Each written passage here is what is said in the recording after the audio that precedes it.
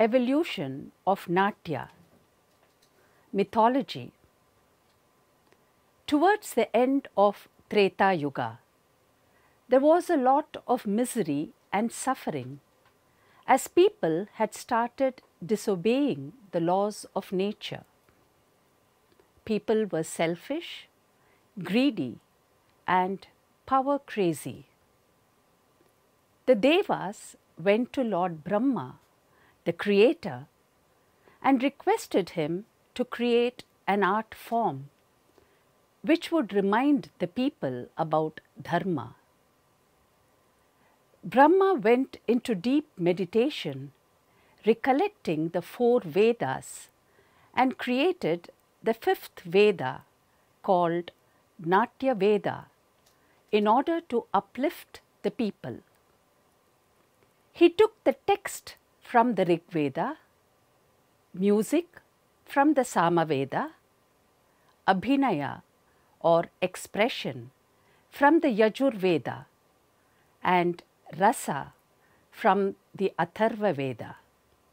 Did you know the names of the 4 yugas are Satya Yuga or Krita Yuga, Treta Yuga, Dwapara Yuga, and Kali Yuga?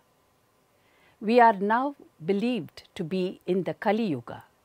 Brahma taught Natya Veda to Bharatmuni, and he in turn taught it to his 100 sons or disciples. On Bharata's request, Brahma created 24 apsaras, nymphs, to learn and perform the Kaishiki Vritti, which comprised graceful movements.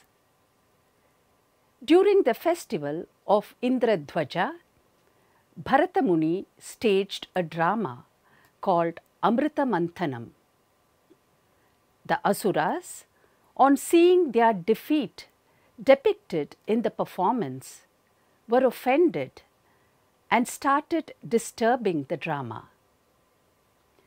Indra warded off the evil with his Jarjara, and Vishwakarman was ordered to build an auditorium for performing Natya, and the gods were assigned to protect the actors and audience from the forces of evil. Did you know which avatara did Vishnu take during the Amrita Manthanam? It is Kurmavatara. Bharatmuni then performed a drama called Tripura Dahanam in front of Lord Shiva.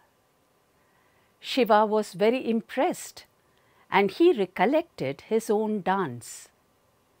He requested his attendant Tandu to teach it to the 100 sons of Bharata.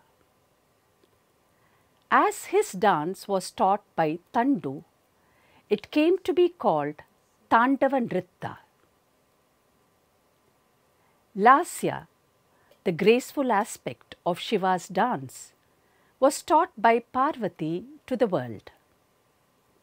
Usha, the daughter of Banasura, was a great devotee of Parvati. Pleased with her devotion, Parvati taught the Lasya aspect to Usha. Usha in turn taught all her friends in Dwaraka. This is how dance is believed to have come to this mortal world. Social evolution. History has shown that dance was always part of the human desire to express our deepest feelings. Early dance movements slowly became structured and evolved into folk dances, which in turn crystallized into the classical dances that we know today. Did you know, even before language evolved, hunters are believed to have come back to their settlements and enacted their hunting episodes to their tribes? This can be considered to be the origin of drama.